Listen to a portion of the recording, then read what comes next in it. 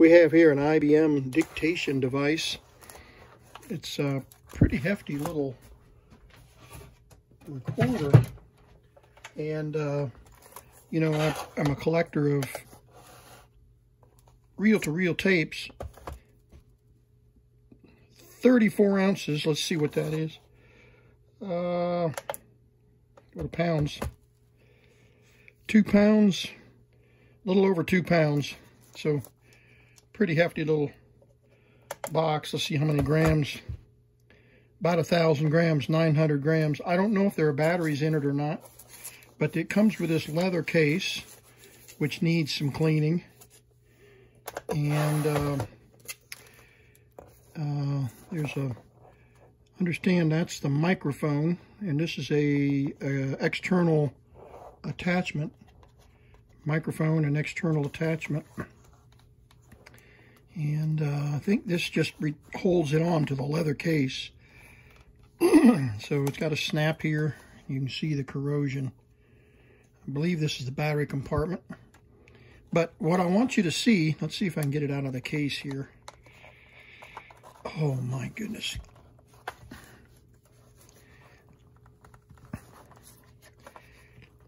Oh my goodness, it's tight. Turn it right side up. What is very interesting about this unit is that it is a belt. It uses a belt for the recording medium. So we press this release here, and this whole thing should slide out like that. And this is the recording belt. Looks like a belt sander belt, doesn't it? And let's see, this should flip up. See the belt there? So there's a recording head here that records the audio onto the track and just slowly advances this direction and records. And then you can select the position of the tape, the belt, by advancing it up and back and forth. There's a speaker. There's a gain control here. It says for aircraft and noisy locations, put it there, and for low voices and quiet room, put it over here. So that's a gain control, I would imagine. Let's see. It's an IBM model. Let's see if we can see that. I'll zoom in.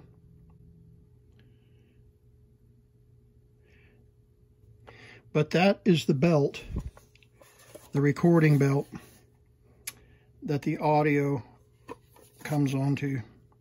Now look at this. This is bad. This is really bad. Corrosion, battery corrosion. And this is the battery compartment.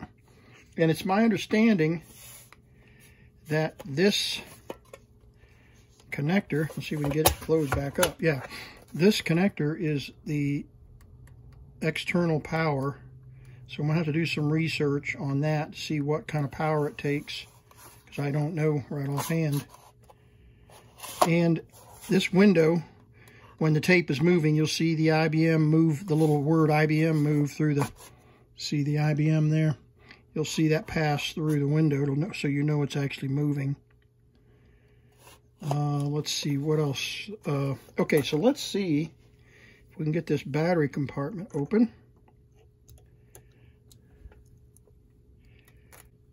Oh man, it's so tight. I'm assuming that it turns and then pops out. It certainly doesn't turn easily and is not going to just pop out. This is a little bit worrisome here. Well, let's just take it one step at a time here. And let's spray this with some corrosion stuff. This expensive deoxidization spray.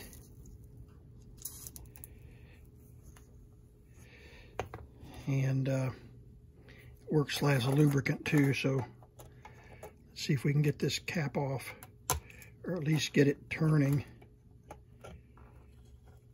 Oh yeah, it's turning a lot better. I don't want to bunge up the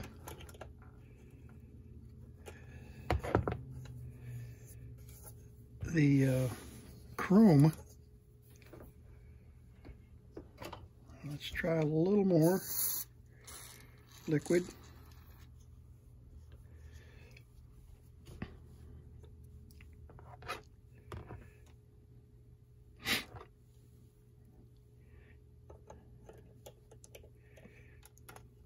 Oh yeah, that really helped a lot. Yeah, now I can actually turn it with my hands. Kinda, sorta. There we go. Oh, brother. Look at that mess. Oh my. I understand this is a special mercury battery. Oh. I'm going to put on a mask. I don't want to be breathing all this junk. So let me put on a mask and some gloves, and we'll go from there. Okay, I'm back with a mask and gloves. I don't know if there's any, I'm sure there's mercury in here, but oh my.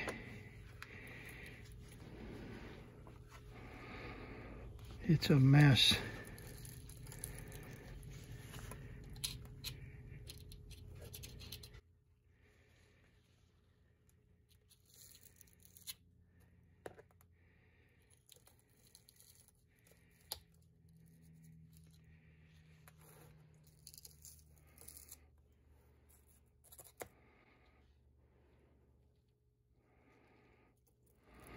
Okay, that's a cell inside the shell here.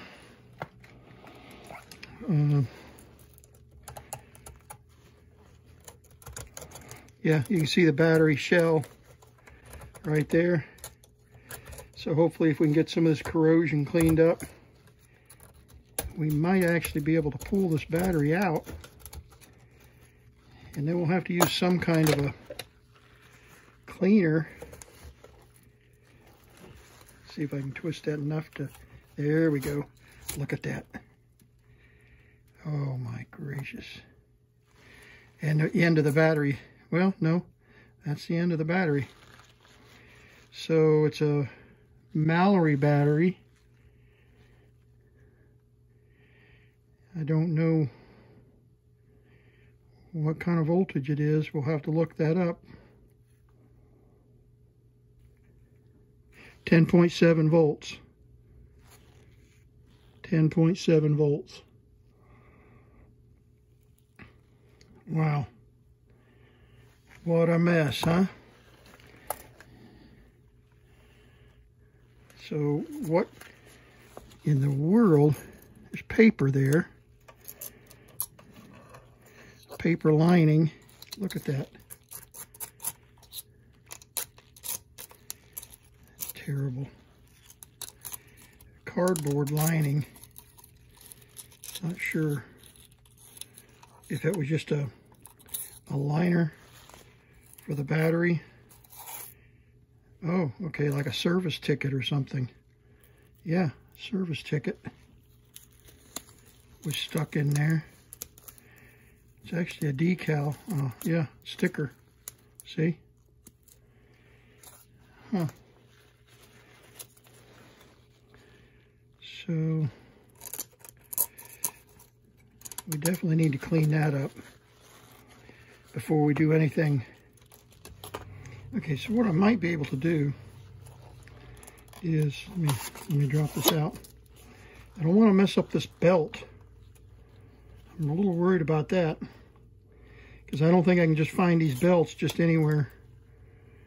And if I get that corrosion all over that belt, I'm afraid it's going to tear it up. So I need to, and I don't know how brittle the belt is, see. Looks pretty fragile, but it does turn. So I guess that's a good thing. What I could do is try to get the belt out of there without ruining it, so they don't have to worry about that. So let's just try that. Let's see if we can gently get the belt to come out.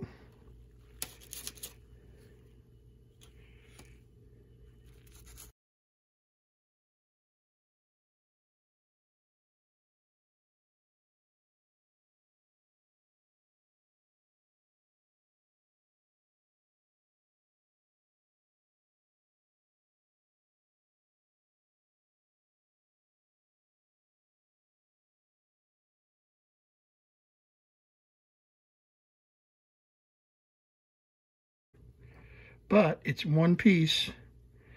Doesn't see any, I don't see any tears on it. So that's wonderful. So let's just set it over here out of the way.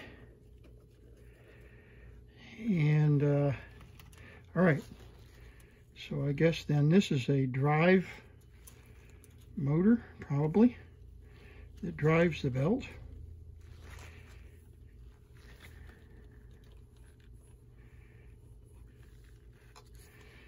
So this is what we need to get cleaned up here without destroying it.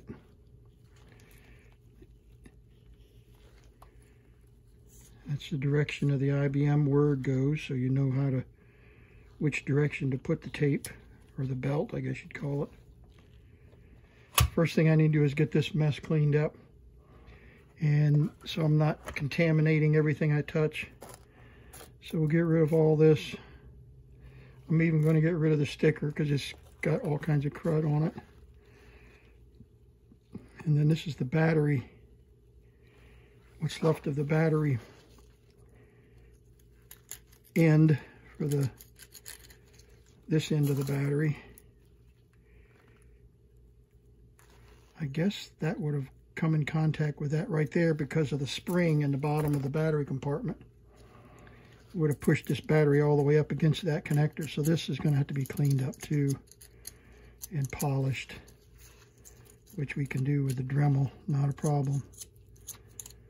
And then we'll take it real easy on this opening so we can get this back in and turn and latch. You can see the spring mechanism that kind of holds it in place right there. It's gotten corroded, but it may clean up. Yeah, there's the other side of it, see? That spring right there.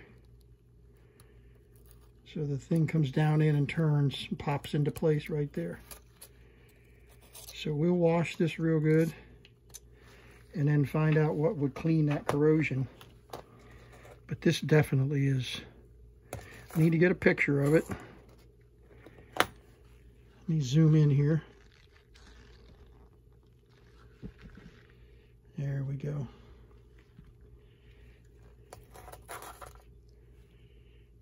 Alrighty. And the service ticket. So let me get this mess cleaned up and I'll be back. Okay. I pulled the whole thing out and got some of the battery compartment cleaned up. You can see there's still quite a bit of corrosion there. And I buffed this rim so that the cover fits back in okay. And let's see, there we go. And it snaps back in place. It's a little loose, but there's no battery in there to hold it snug, so that fits. And I taped this gate closed, thinking there might have been a micro switch that engaged and disengaged for the power to come on. I can't get it powered up. I checked the battery connector here, or the external power connector, to make sure I had the polarity correct, and I believe that's set correctly. Let me let you see in here. There's a washer right there. There we go. These little washers have to go back in between the plate and the frame. But anyway, there's the microphone. Of course, you can see the speaker. but I'm not getting any power, and my battery meter's not whittling. So I don't think I've got power to the main board yet. So I'm just getting started here. I suspect that there's an interlock switch somewhere here that's not triggered. And I don't see anything that the belt is about ready to crack. If you'll look closely here.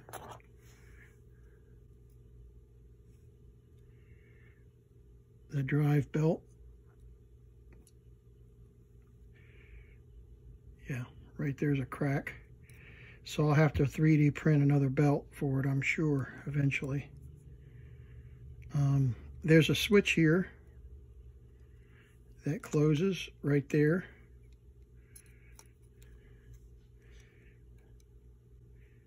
And that tracks the thing. When it comes all the way down and touches that switch, it shuts the motor off. I'm sure that's what that switch is. And there's a switch right here. You can see it as I move it. That is end of the recording. Detects the end of the recording. I don't see any other interlock switches anywhere, but I'm sure there's one in here somewhere that's corroded or whatever that's not engaged. There doesn't seem to be any switches that detect the presence of the belt. This, I taped this because this roller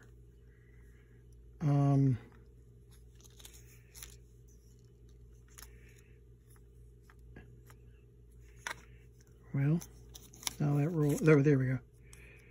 See,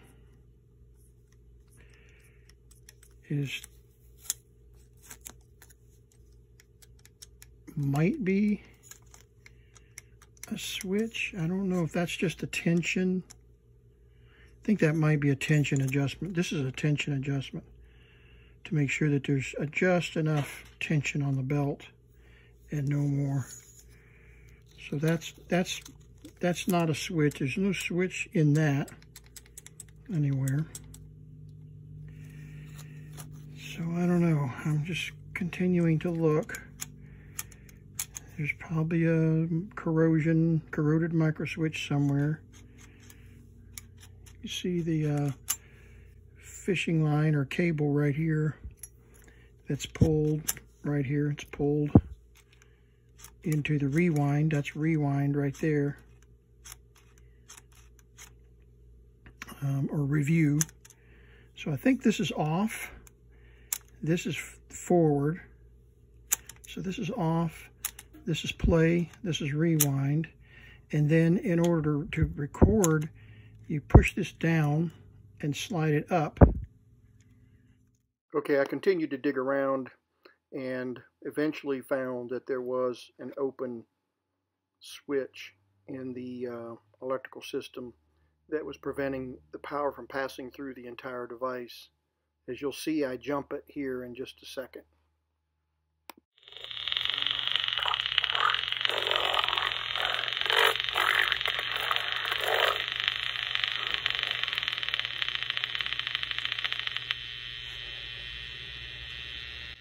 And once I got the motor running, I discovered that the motor was very weak, and you can hear the brushes really creating a lot of electrical noise through the amplifier. So I ended up having to take the motor apart, and the brushes and commutator were just too far gone to really get the motor to run consistently.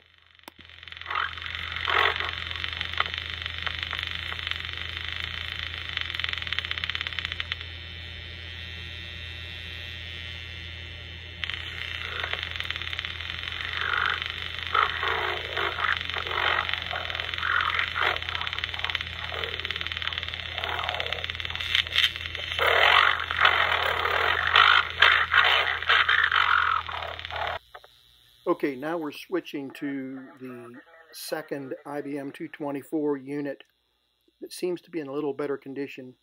And what I've done is I have installed the belt and the gear that were damaged. I've installed a good belt and a good gear into this unit, and you can see that it's running just fine right now. And there is one other interesting difference between version 1 and version 2. And version 2 has two speeds, has a speed switch, 10 minutes and 20 minutes setting. So on the 10-minute setting, the belt runs much faster and you get a little better fidelity in your recording. And in, of course, the 20-minute setting runs a half speed.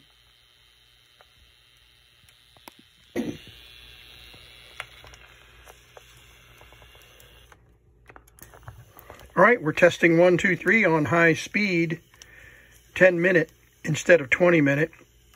Testing 1, 2, 3, I'm about 1.5 feet away from the microphone. Talking at a little louder voice than normal. So let's rewind it and see if we got any kind of recording going on this IBM 224. Let's rewind 1.5 feet, 10-minute instead of 20-minute.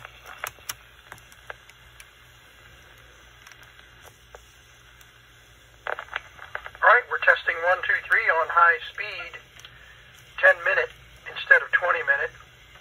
Testing 1, 2, 3, I'm about 1.5 feet away from the microphone. Talking in a little louder voice than normal. So let's rewind it and see if we got any kind of recording going on this IBM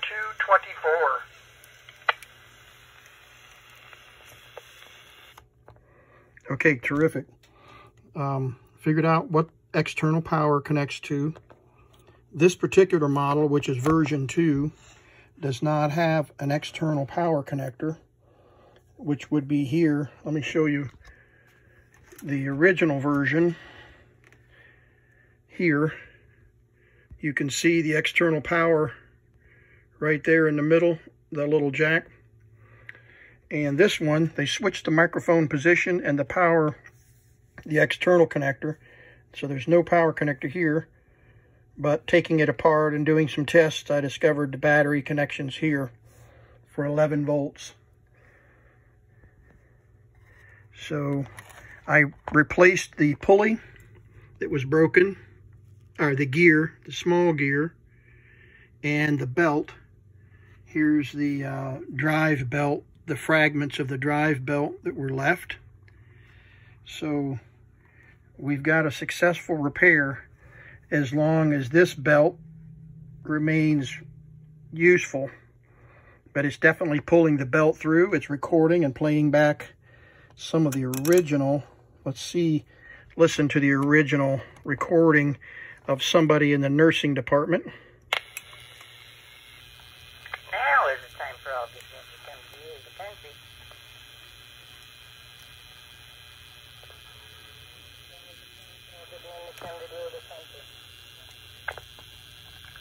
One, two, three, four, five, five.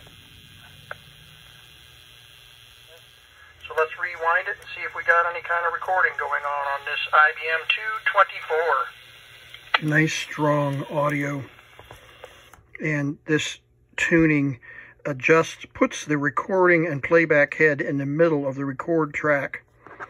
So that's what that adjustment is. You can see as I move it here, you can see that the head moved back and forth, and you find the sweet spot by just slightly adjusting it, and it puts it in the middle of the track.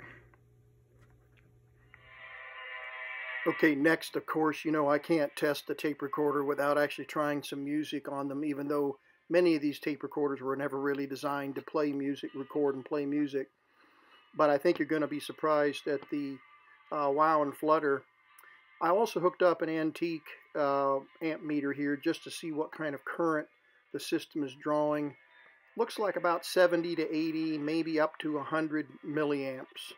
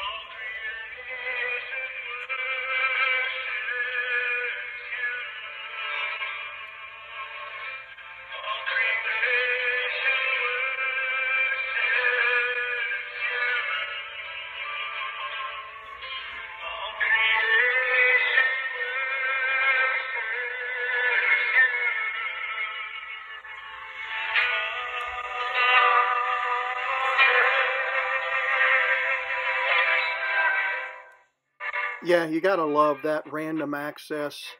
So much better than a reel-to-reel tape.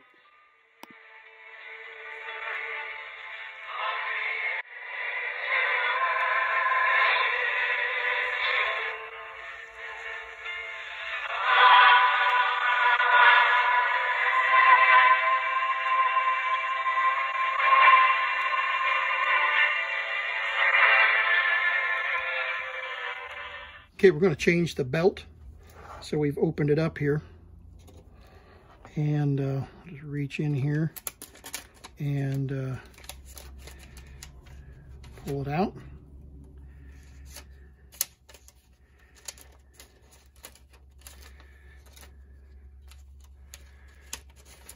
There we go. Pull the belt out. All right. That's the one that we recorded music on. And so we're going to look at the 3-inch Magnabelts. And let's see, I've got several here, I think.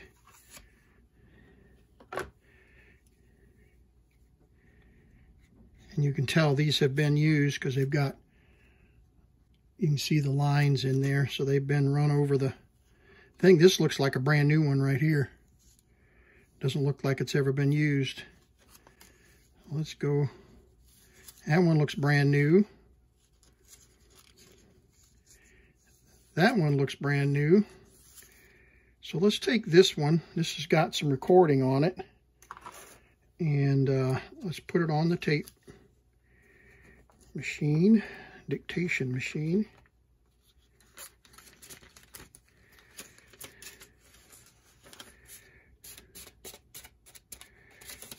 Okay, there we go. Get it all the way on. There we go. All the way. Closes up. Slides back in place.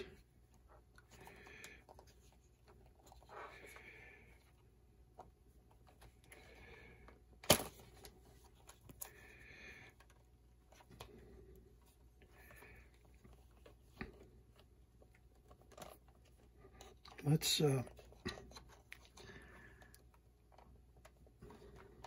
unscrew this and get it closed back up. There we go.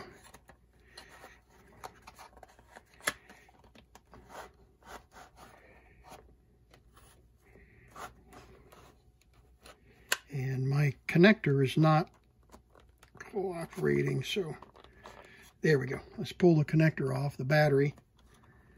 Put it back in place. There we go.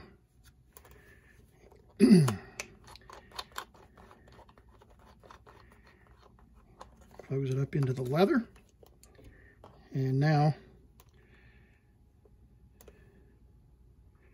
plug it back in.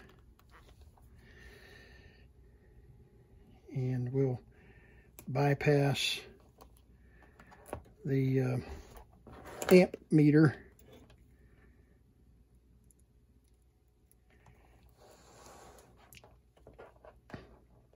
There we go. And let's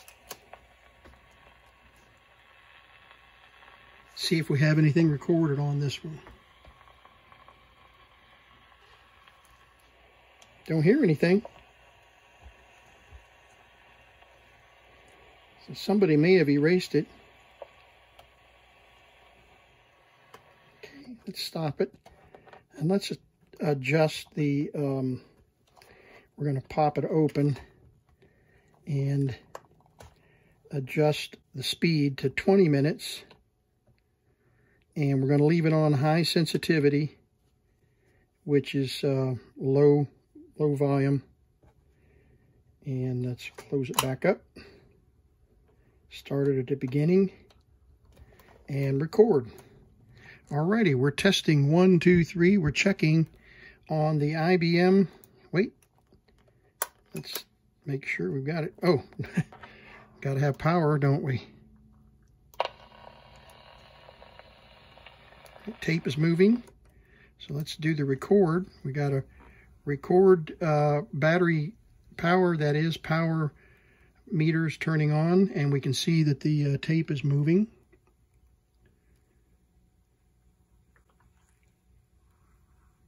You should see a red spot here. Just a second. There it is. Okay, so we're recording now on the IBM 224, and we're talking directly into the microphone here, and we're running at slow speed, at 20-minute speed, so half speed, I guess you would say. And I don't know what kind of quality we're going to get, but let's rewind it and see what kind of quality recording we have after running it on slow speed this time. And don't back it up. Battery that is power. Okay, there we go.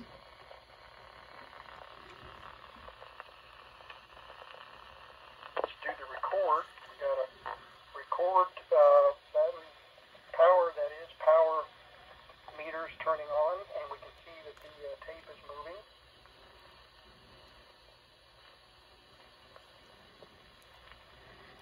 I was pointing to the counter there.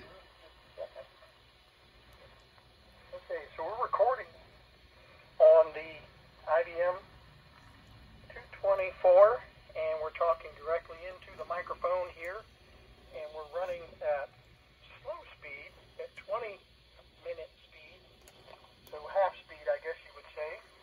And I don't know what kind of quality we're going to get, but let's rewind it and see what kind of quality recording we have after running it on slow speed this time. All right. Volume level's a little bit low. Let's pop it open. Pop it open. Change the speed.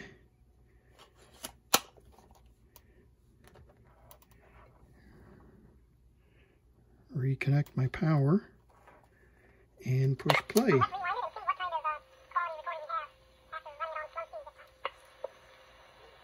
All right, so that was, now let's see if we get a little better volume on it now. We're running at high speed. Our tape is running, you can see it, there it goes. So we are running, and we're recording now, talking directly into the microphone. And we're going to see if our volume level increases a little bit at a higher speed. That's typically the case when you're running a little faster tape speed. You get a little more gain on the recording level. So we're going to record, we're going to rewind now. We're at track number 10, so we're going to back up to about track 5. We're at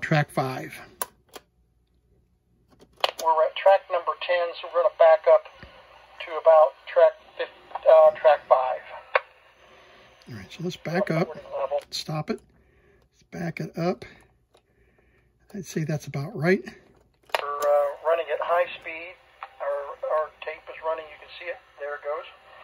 So we are running, and we're recording now, talking directly into the microphone. Volume's all the way up. And we're going to see if our volume level increases a little bit at a higher speed. That's typically the case when you're running a little faster tape speed. You get a little more gain on the recording level. So we're going to record, we're going to rewind now. We're at track number 10, so we're going to back up to about track 5. Okay, so there we go. The IBM 224 working beautifully, and very pleased with the result. So I swapped the belts out of the old model, which I have over here.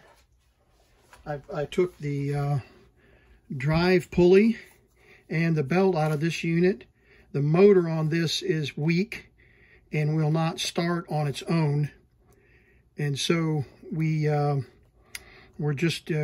salvaged the belt and the drive gear out of this unit and have put it into this version 2 of the IBM 224.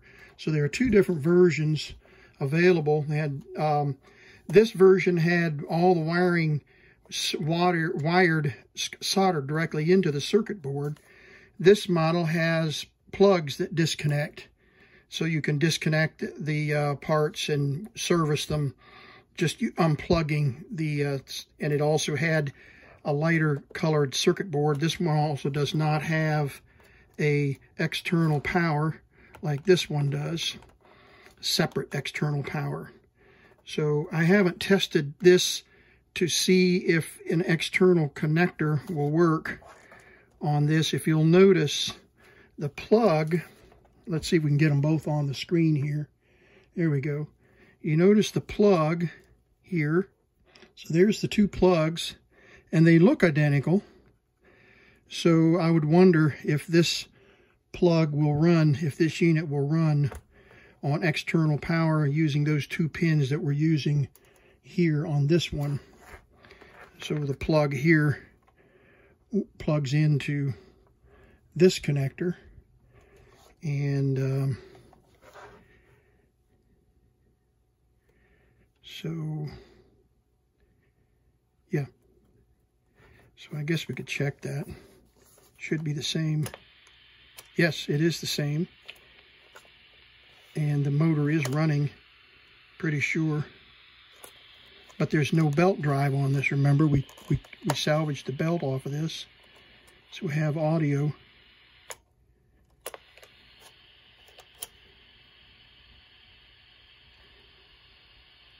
It's hard to tell whether the motor is actually running. We could put a belt on there and see if it's actually pulling. But that power does work on the version 1 that we created for version 2 here. Back up to about track